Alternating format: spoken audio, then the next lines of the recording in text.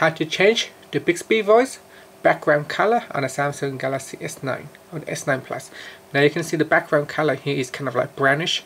So here's how you can change it. First, tap on the home key to go back to your home screen. Then press on the Bixby key on the left hand side. From here, tap on the more options buttons and choose settings. In settings, go to the voice section and tap on background color. And now we can choose other colors. We have here brown, green, kind of purple, darker green and black. So choose one and tap on the apply button at the top, and that's it. Show me the weather. Show me the weather. It's 18 with lots of sunshine today. So now you today. can see it has a different background right here. And that's it. Thank you for watching this video.